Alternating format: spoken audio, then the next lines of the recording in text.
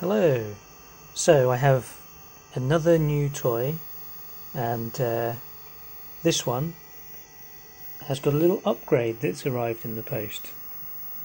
So I've got my A500 Plus set up here with the rock hard disk and memory upgrade.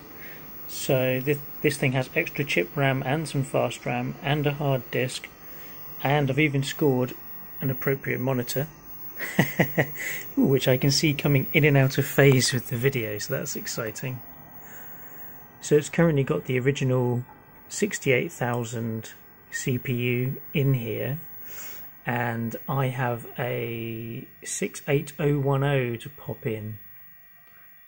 So we can see it's currently 711 dry stones, and the chip speed, which I believe is the RAM, is 1.02. And so because I've got the fast RAM, you can see it's actually 1.34 times faster than a A600 already, which isn't bad. So let's pop the other CPU in and see what that does.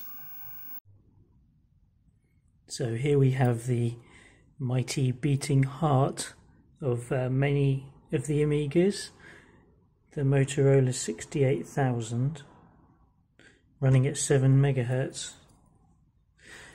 Now, never taken one of these out, so let's see how this goes.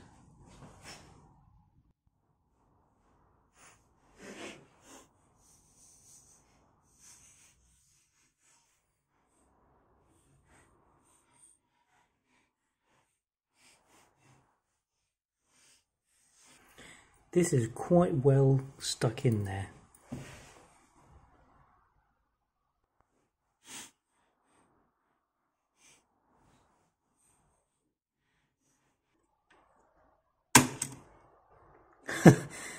Okay, that went in quicker than I hoped.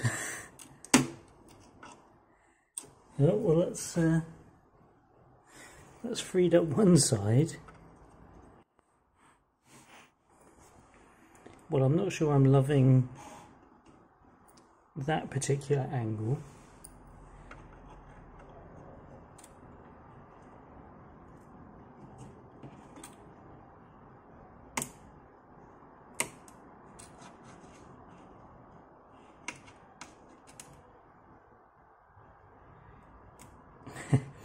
Really don't want to bend all these pins.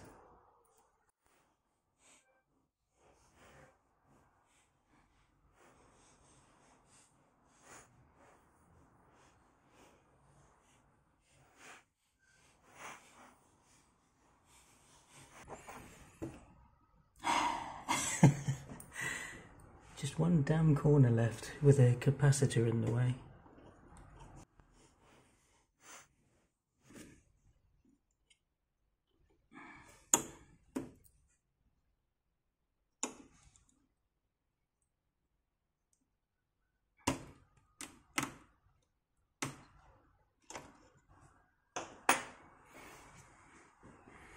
Okay, well, just had to bend the capacitor a bit, and doesn't look like I've ruined that chip. Now here's a question. This thing's symmetrical, so how do you know which way round it should have been? So it's got a little cutout. But of course what I didn't do was check which way round this chip was. So I may have to go and look at this video to check that out. And it is, of course, the cutout goes at this capacitor end, which we all knew all along.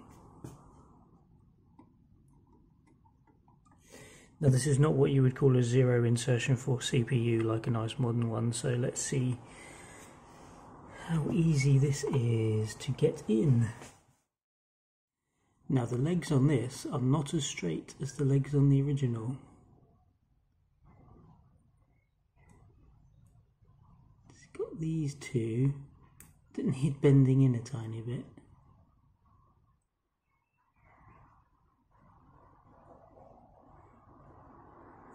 Some of the others are a bit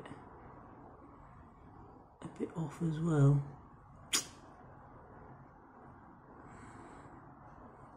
Still, hopefully, we're going to be able to get this thing to go in happily. Don't know how much wiggle room you have or need.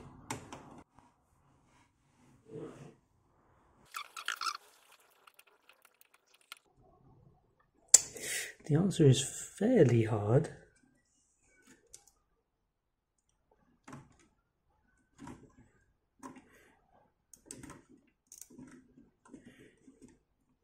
If I can work it in a little bit at a time, I would prefer that, so I can keep an eye on all the legs.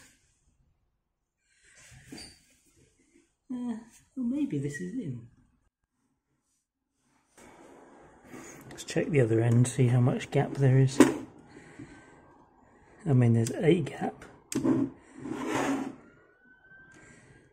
There's a gap, but you know, there was a gap before.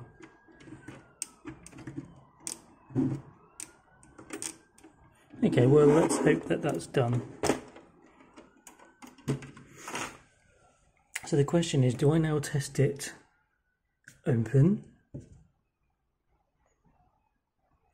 Well, I have an Amiga power supply up here, so yeah, I might as well plug it into the TV, check it posts, or you know, gets to the floppy disk insertion screen, before I put everything back together. So I'll give that a quick go now, and we'll see how we go. And if that's all successful, the next thing you'll see is me trying out boot from the hard disk. Okay, so the machine did indeed start up downstairs with the new, start up upstairs in my living room with the new CPU in there, so it should all work. So let's turn it on and see what we get. Very noisy hard disk.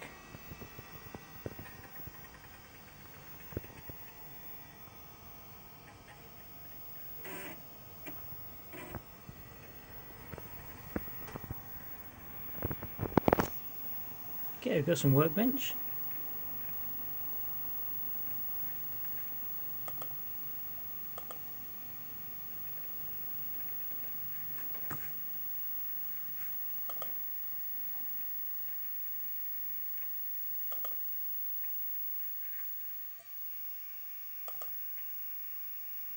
Give sysinfo another try. Yeah, it's definitely picked it up as a 68010 on the text there. So 759, I think it was a 711 before, wasn't it? My chip speed hasn't changed, and my speed versus a standard 68,000 in an A600 is now 1.43. It's a smidge faster. I think it's a good bit faster in some things, and not so much faster in others. But a very cheap little upgrade to play around with, and all looks successful. I believe this should also work better with WHD load, which, since this is the only machine that really has enough RAM in it and a hard disk to try that out on,